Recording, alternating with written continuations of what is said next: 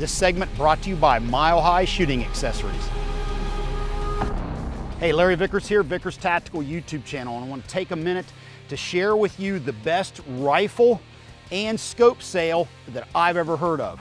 My good friends at Mile High Shooting have a special price going on 2013 AX Accuracy International rifles, such as the AX338 I've used in past years on my TV shows. Now they have them in different calibers such as 260 and 308 for prices like $4,500. Now when you combine that with an optic such as a Schmidt & Bender, Night Force Kales, or Vortex, you have an unbeatable package at an unbeatable price. Check it out at milehighshooting.com. Okay, the gun I'm using this year out here at Gunsight in the Season 2 long distance episode is an Accuracy International AX338 Lapua, provided to me by my good friend Randy Pennington at Mile High Shooting Accessories in Denver, Colorado.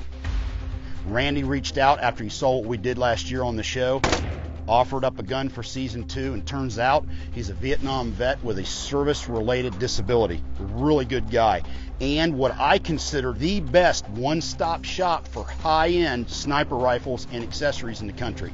This entire gun was decked out by Mile High Shooting Accessories. Let me take you through it. They're the exclusive distributor for Suppressed Armament Systems, which was the suppressor that came with the gun. Has a 20-inch barreled AX, is the base rifle, the 338 Lapua. The Schmidt & Bender scope, which he supplies. I actually got this particular one in flat dark earth from Mark Cromwell at Schmidt & Bender USA. This is one of the exact scopes that they're sending to SOCOM for the PSR program. The 5 to 25 PM2 is the gold standard for long distance shooting now, and this is the scope that was actually chosen by the shooters in SOCOM before the rifle was chosen. That's how good of a piece of kit this is.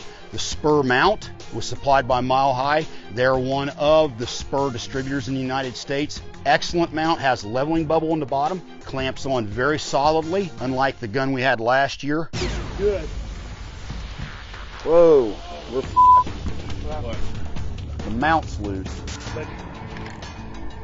The scope is loose again. Best mount I'm aware of on the market today, bar none.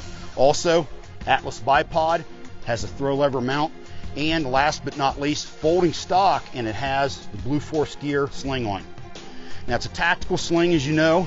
You can run the adjustment in and out as you need be, or you can actually cuff up, pinch down on your arm, and then use this as a support like a standard service rifle sling.